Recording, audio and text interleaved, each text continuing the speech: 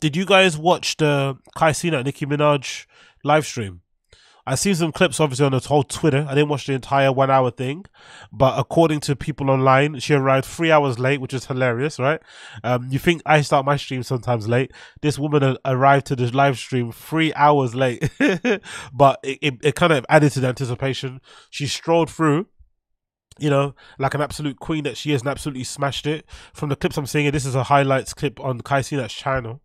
It looks like a pretty fun time. I'm not gonna lie, it looked pretty fun. Let me play the video for you if it's gonna play. Are you gonna play or not? Oh, my fault. I got it. Club up. Club up. Club up. Club up. What? Where's the long mirror? Anyway, she came in. It was a fun time. They had a good occasion in it. And you know what I liked about this live stream? I liked the live stream because of what? Because instead of it feeling like a clout chase, like she's trying to chase a younger audience, it just felt like another way to promote your album in a fun, laid back, chill way. I feel like a lot of these, you know, maybe legacy older acts are seeing how popular live streams are, and they're just jumping on it just so that they can tap into the audience and think it's going to add to their album sales. But really and truly, Pink Friday 2 had come out, what, a week already before that.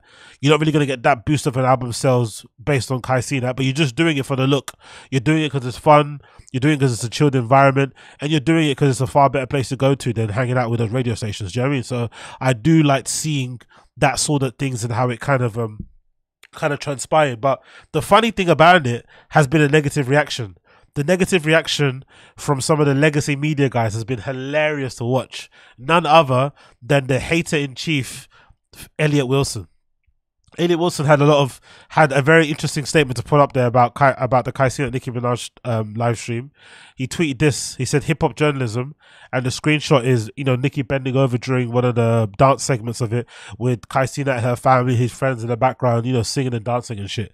So for him, he was like, oh, basically saying hip hop journalism is dead because this is what it counts as. The funny thing about this is that it feels like to me this is like his refusal to accept that things have changed and things have moved on. If anything, this is an opportunity for you to kind of realize that you have to change things, the way you kind of approach things, because no one really above the age of 25 wants to sit down and watch Rap Radar. No one wants to watch Elliot Wilson and B. Dot grill or dissect rappers and their artists and their history, go through the albums, you know, go through the singles, inspiration about the tunes, the way that they do it. No one wants to hear that. So they want to hear it another way. And they want to hear it maybe via live stream. They want to hear it maybe via a funny podcast, but they don't want to hear it via the medium of what Elliot Wilson's doing. And maybe just in terms of age and generation, he's just aged out of it, which is perfectly fine. But he doesn't want to accept that to be the case. He still thinks he's that guy in that regard. And the funny thing about it is why I think this is really damaging is that he's just one person, right? He's one person, but, you know, he's saying what he's saying. But imagine if this is somebody... Imagine this is like an institution. Imagine this is like a gatekeeper, like a platform, like an outlet that has this type of opinion. This is how people get blackballed, because they feel like you're taking their spot, which you probably aren't. It's just like a natural evolution of the scene. It's less about taking up the spots and more so just things changing. And then they try to like stunt your growth. They don't want you to grow anymore. You know, that's a really sad thing about it, because really and truly, if I was being charitable, I'd say Elliot Wilson and Kai Cenat have nothing in common. If Nicki goes on Kai Cenat's stream, she could easily go on Elliot Wilson's stream. It doesn't mean because she's going on that stream that it takes away from his platform. But in some regard, he sees it like a crabs in the barrel mentality and sees it as there's only one outlet that she can go on, or there's only a couple of outlets that she wants to go on, and she's going to go on that. She won't come on mine. Where really and truly, you should maybe try to look in the mirror and try and make your platform appeasing, appealable, make it a platform that people want to go to share news of their albums or whatever it may be. That might be what you want to do. But instead of that, he decides to diss.